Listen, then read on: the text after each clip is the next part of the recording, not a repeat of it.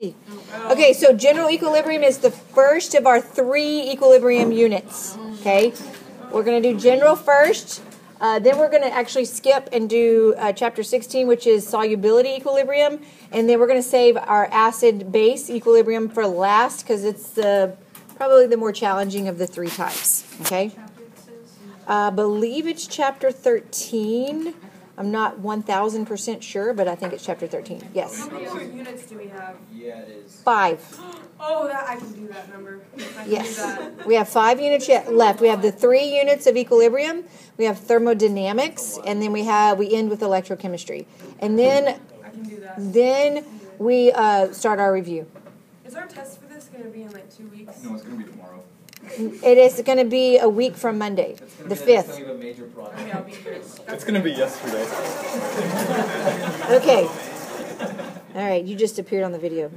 Oh, really? Mm-hmm. Okay. All right, so the nature of equilibrium state, okay? Equilibrium, of course, is the state where the forward and the reverse reaction is equal, okay? So at the conditions, the concentrations of the products and the reactants are going to remain constant when equilibrium is established, okay? And of course, that's at constant temperature. When we were doing stoichiometry problems, we always assumed that the reaction went 100% to completion, but in actuality, that's not the case. There's a large portion of the reactions that don't go to completion, but they reach an equilibrium state where it appears that nothing's going on, okay? So an example of equilibrium that you would be aware of is anybody when you were kids or saw the little, what are those things? Not the aquarium. I know what you're talking about. Lava lamp? It's like the lava lamp? What do you guys? I know what you're talking about. No, why can't I think of the name? Yeah. So, like, you've got those closed system. You never have to put food or anything in the little things, the little creatures that are in there. Yeah, we got that now. I just could not come up with the word in my head. What is that? It's a terrarium. Terrarium. It's like it's like an aquarium, but not water. But it's a closed system. There's usually things growing in it. But then the water cycle happens in there because it's closed system, so nothing escapes. So sometimes, you have like little creatures in there and water and plants. Yeah. Okay. So that would be an example of something at equilibrium, although it took me a while to come up with that word. Okay. So you need to remember that temperature is a factor in equilibrium. Okay. So reactions are reversible. We know that already. We always indicate that with a double arrow. Dynamic equilibrium indicates that the reaction is proceeding in the forward and in the reverse simultaneously. Okay, once equilibrium is established, it's in equal rate. This also keeps the concentrations of the products and reactants constant, but constant does not mean equal. Okay, constant does not mean equal. They're not always equal. Most of the time, they're not. The natures of the properties of equilibrium state are the same no matter which direction of the approach, forward or reverse. So here's a reaction that of steam and carbon monoxide in a closed vessel. I think that's on the next page, right here. And so at the beginning of the reaction here, you can see as it's right here is where the reaction is starting. Why isn't that right there? Starting, and then when you reach this part, this is said where equilibrium is established. So after that, it looks like nothing's going on in the system, when in fact it is actually the forward and the reverse is happening at the equal rates, and so your overall concentrations are not changed. Okay? So K is something called the equilibrium constant that we are going to have to calculate. Okay?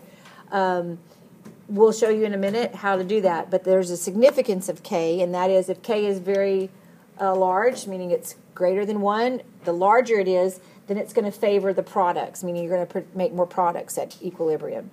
If it's less than 1 or very, very small, you're going to favor the reactants. And so the reaction is going to say it lies in favor of the products or lies in favor of the reactants.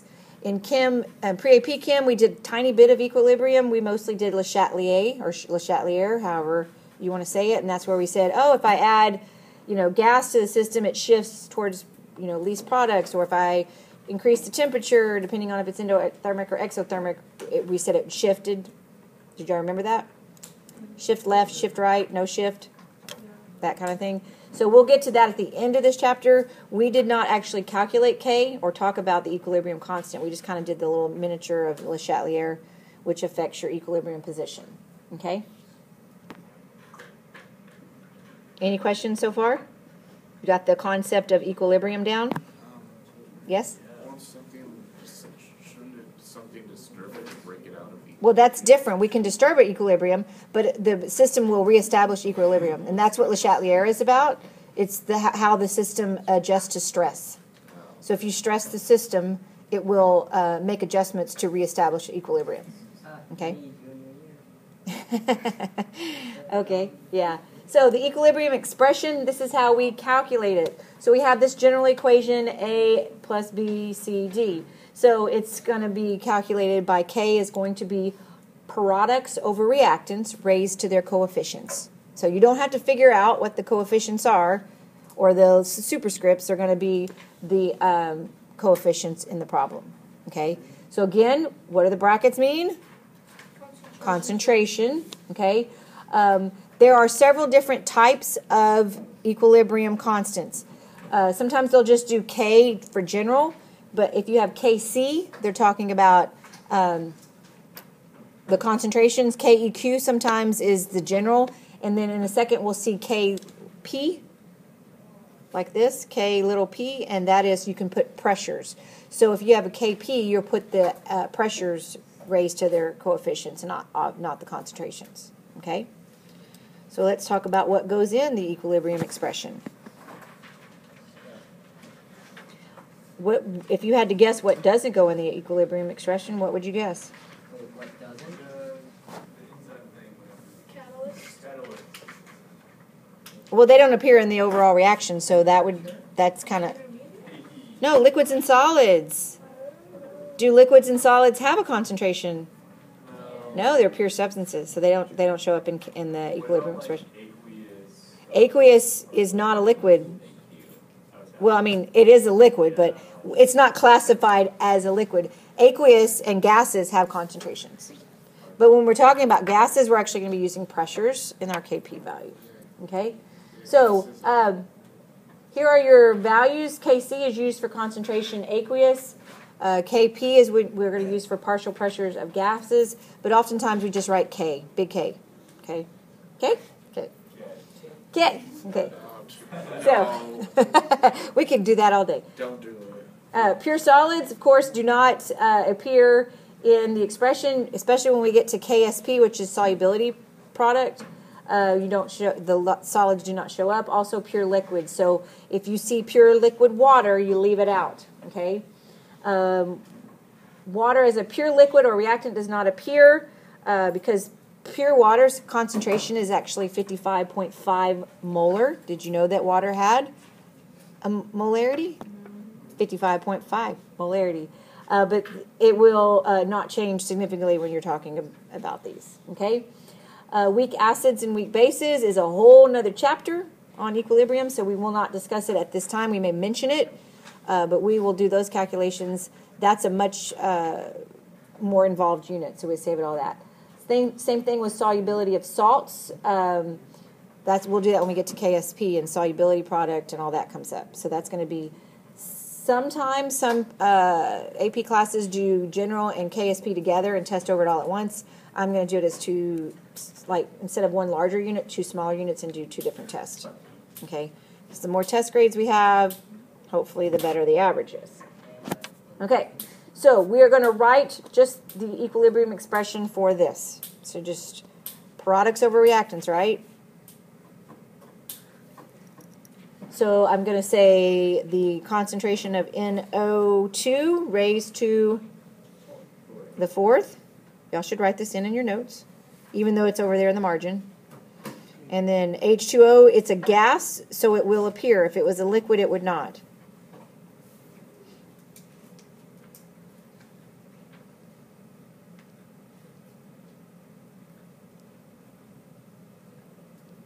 So that's what the equilibrium expression would look like for that particular reaction. Okay. So obviously we're going to do more than write the things. We're going to use it in a little bit. Okay. If you didn't write down on that last page when I showed you what it was, you might want to write in product over reactant so you can kind of get used to doing that. Product over reactant. Okay.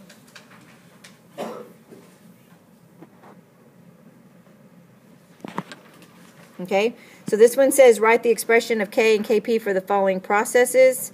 The decomposition of solid phosphorus pentachloride to liquid phosphorus trichloride and chlorine gas. So before you can write the expression, what are you going to need to do?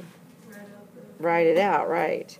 So I've got solid phosphorus pentachloride, so that's going to be P, Cl5, plus liquid, so that's an S, plus liquid, so P, oh, it's yielding, isn't it?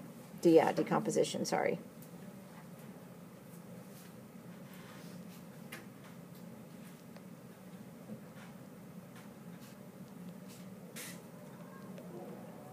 So I need to balance that. It's already balanced. Okay, so what would its K expression look like?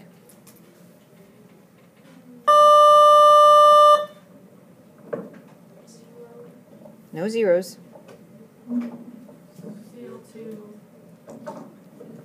That's it. Because liquids and solids do not appear, so that would just be its equilibrium expression. Okay? Does that make sense? Yeah. Okay. So, in B, what would that reaction look like?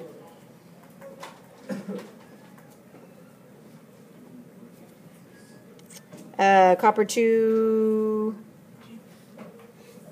pentahydrate. Y'all remember that's where you do the little dot? H5H2O. And we're decomposing that. That is a solid. So we're decomposing that into the CuSO4 as a solid, and then we'll drive off the water vapor. And that's a gas. So then that one would just look like K is equal to H2O. And then we'd raise it to the 5th power. Okay? Now, if we were to not have the concentration, but because it's a gas, we would do Kp for pressure is equal to P of H2O to the 5th power, which would be the partial pressure. So like if they gave us the partial pressure, we'd plug those in. So for when you have gases and you're dealing with pressures, you're going to treat them just like concentrations. Do not put brackets around the pressure. Okay, just put the pressure and raise it. Okay, if you want to put some parentheses around them just to say, hey, I'm going to raise this to help you know, that's fine. But do not put brackets, because what do brackets symbolize for us? Concentration. So don't put that. And usually by putting the P, we're signifying partial pressure. Okay, so we're good with expressing that, I hope, because that's pretty straightforward. Okay.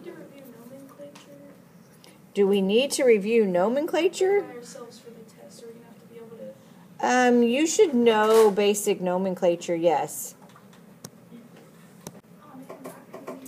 Okay, so changing the stoichiometric coefficients. Okay, once you figure out what K is, if you change some things, that you can recalculate K. So when the stoichiometric coefficients of an balanced equations are multiplied by some factor, the K is raised to the power. So you'd call it K to raised to the n. Okay. And then if you reverse the equation, so let's say K is established for the forward, and then you reverse it, then you're going to take the reciprocal of K, and that'll be your new K value. Sometimes they'll call it K prime, K subprime, you know. And then if you're adding equations, so let's say you add some equations together, then you're going to multiply K's by each other. So let's look at a couple of examples for that. Okay. So here we have the following concentration. By the way, the formation of ammonia, I think we've said it in the past, but I want to make sure you understand that's called the Haber process, because sometimes that might show up. The Haber process is the production of ammonia. Why can't I think? So let's write what we know the equation to be. Yeah, for fertilizer, so now we can make so much for Well, they also used it in the war to make other things. Well, yeah. But we don't Okay, talk about those so these things. are all gases. G, all gases. So that's its normal stoichiometric relationship. So we want to calculate the value for this reaction at 127 degrees Celsius. So they're giving us the concentrations. So we're going to plug them in to solve for K. So NH3 should be raised to the second power. And then N2, and then H2 raised to the third power. So now we're going to plug in these values. So we have 3.1. And we're going to raise that to the second power, divided by 8.5 times 10 to the negative 1. And then 3.1 times 10 to the negative 3 raised to the third power. And when you plug all that into your calculator, hopefully you know how to do that, at this point in your life, you should get 3.8 times 10 to the 4. There are no units on K. Okay, it's unitless. It's one of the few unitless things we have in chemistry. Okay, that is a very large K. So which direction is favored, products or reactants? Products, because it's great. It's way greater than 1. So definitely the products would be favored. But what it says, calculate the value of the equilibrium constant for the following reaction, which is basically the reaction flipped, right? And so what did we say? If we reverse it, what do we do? So the K, we call it, we do K prime. So we do 1 over K.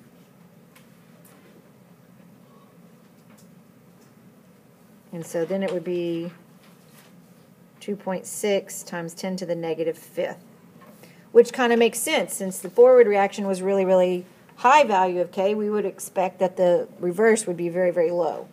Okay, that makes sense. And then the next one says, calculate the value of the equilibrium constant by this equation. So what did we basically do to that equation? We halved it. Okay? So what we could do to get, sometimes we'll do like that, is we could say K raised to the 0.5. That's half, right?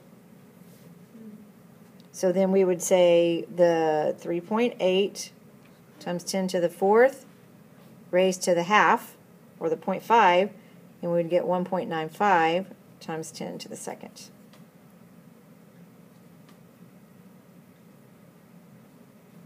Why do I have a 4 written, though? Oh, because I think it's supposed to be to the 4. Someone do that for me. I have 2 different numbers written down, and I don't know why. Someone do 3.8 times 10 to the 4th raised to the 0.5. Tell me what it is. I don't know where I've laid my calculator. Anyone? Please? Yeah, it's 1.95. So what's the exponent? Second. Okay, so okay. Well, apparently I switched colors there. Okay? So that's how you do those. So there's a section in one of your worksheets that has you do that. Okay? I am, but I may stop recording it if y'all don't start participating. Okay? I could have just done this as a flipped lesson, and I could have spent this time grading. Okay, so here is these results for sulfur dioxide to form oxygen and gaseous sulfur trioxide. So we have to write that equation first. So we would have SO2, these are all gases, plus oxygen yields SO3. So I need to balance that. So how would I balance it?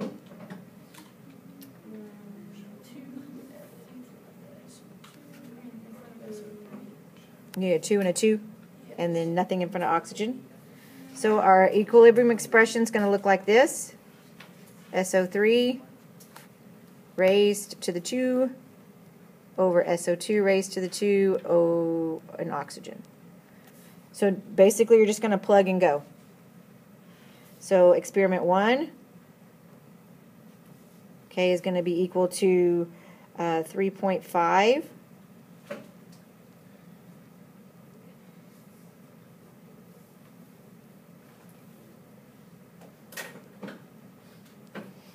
and I get 4.36. And then for experiment 2, you can plug in the new parameters.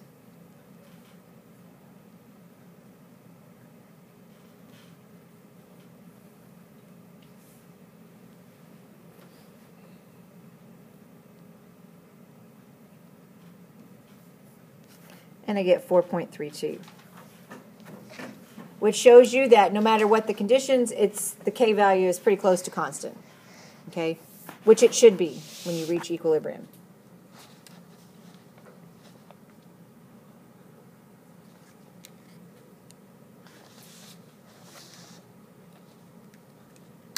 Okay? Does everybody have that before I go to the next slide?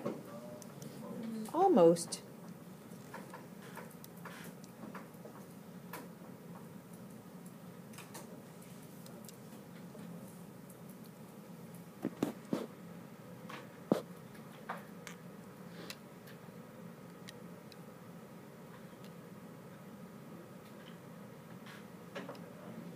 Okay. So now let's talk about Kc and Kp, okay? Because you can relate them. They are not interchangeable, okay? So there's this equation right here that you can use to figure out, if you've got one, how you can figure out the other one, okay? The biggest thing here is people forget which order it goes. So remember it's good to be PC, politically correct. So that'll help you remember the order. So Kp is equal to Kc times RT raised to the delta N. And delta N is going to be gas produced minus gas of reacting. So total moles of gas produced minus total number of gases reacting. Uh-huh. What does Kc stand for? Concentration. Okay. Yeah, concentration. Pressure and concentration. Yeah, yeah. And then pressure is the P. And then when we get to acids bases, Ka is acid, Kb is base, KSP is solubility product, and that's going to be for your insoluble salts. Okay. So if Kp and Kc can be equal to each other, if your number of moles and number of product and reactant are equal, because then if you raise something to the 0 power, what is it? 1. Okay. They like to ask that as a multiple choice question. When would they be equal, or figure out when it would be equal? And it's when your total number of gases produced is equal to the what was reacted, because anytime you raise something to the 0 power, it is 1. Okay. So there's your politically correct to help you remember the order. Kp is equal to Kc. Okay. So I think we have an example. We do. Luckily, they give us the equation there. There's the pressures at equilibrium were found to be these right here. So calculate Kp. Okay. This is going to be essentially just like we just did for Kc. It's just now we're using pressures. So we're going to say 1.2 raised to the second over 5.0 times 10 to the negative 2 times 3.0 times 10 to the negative 1. So now if you were doing this on the AP exam, you should write out Kp is equal to the pressure of NaCl raised to the second, like that, so that they know where and why you're doing what you're doing. I forgot to square that. Oops, I put the 2 in the wrong place. I'm sorry. And it comes out to 1920. 1920. Although if you were trying to do sig figs, how many sig figs do I need? 2. So 1.9 times 10 to the 3. Again, K is very large, so we would favor the products.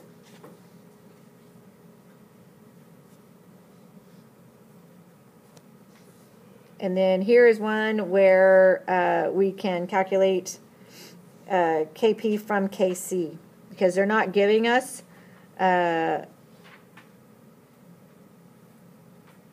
use the value from up there. Okay, so this says calculate Kp, calculate the value for the reaction. So we're going to have 3 moles going to 2 moles. So what is our delta N going to be? 1. Negative. Negative 1. Because it's moles produced minus moles reacted. So it's going to be negative 1 moles for our delta N. So we have Kp is equal to Kc RT delta N. We've calculated Kp in the last problem, so it's going to be 1920 is equal to Kc. And then we're going to have the 0.0821 liters mole atmosphere. No, I did that backwards, didn't I? Yeah, what the heck? As soon as I wrote that, I'm like, something's not right. Liters times atmosphere over mole K. Our temperature is 298. And we're going to raise that to the negative 1. So we should get 46,829. But then we want 2 sig figs, it's going to be that. Okay? So that's how you use that equation.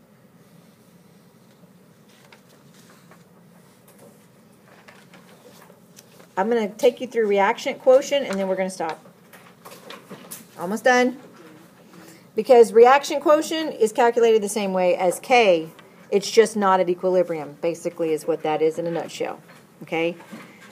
So we said a while ago, if you're much greater than, if you're 1 or greater, you favor the products. If you are less than 1, you favor the reactants. That is when you have established equilibrium. But a lot of times we don't know if equilibrium has been established. Okay? And so we're going to use something called the reaction quotient. Okay? And that is the for a system that is not at equilibrium. Okay? But look how you calculate it. The exact same way. Okay? And so what you can do is you can compare your Q value to your K value to see if you're at equilibrium.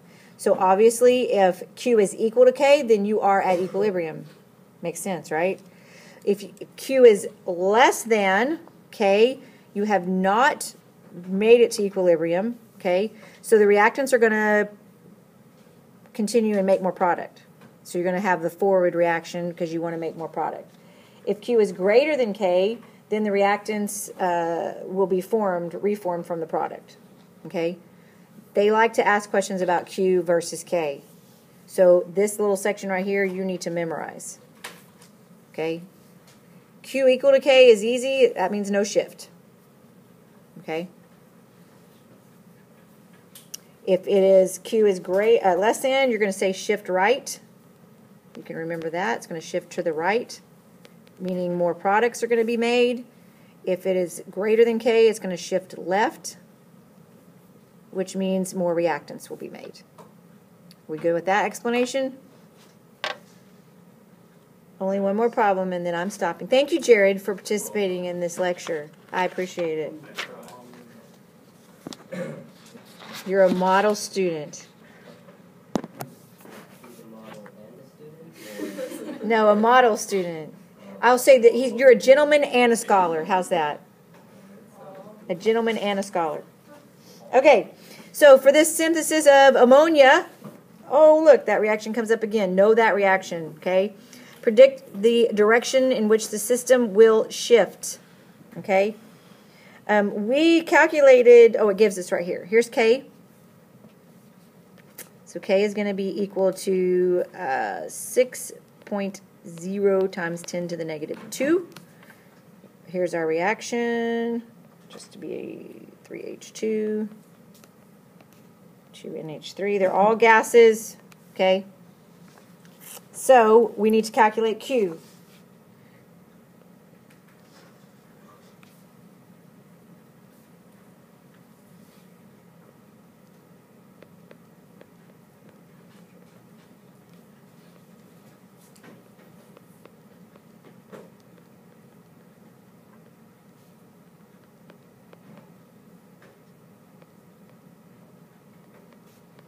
So I do that math, and I get Q is equal to 1.25 times 10 to the 7. It is much greater. Now, Instead of just saying which way it's going to shift, when you're writing this on an AP exam, I want you to say, you can use this little symbol, therefore, or you can say since Q is greater than K, the reaction will shift left towards the reactants. Okay? That's how you would justify or explain on a test. Okay?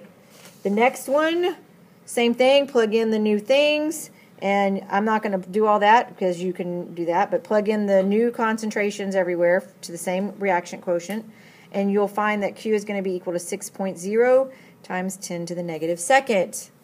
So Q is equal to K, so no shift, or system is at equilibrium.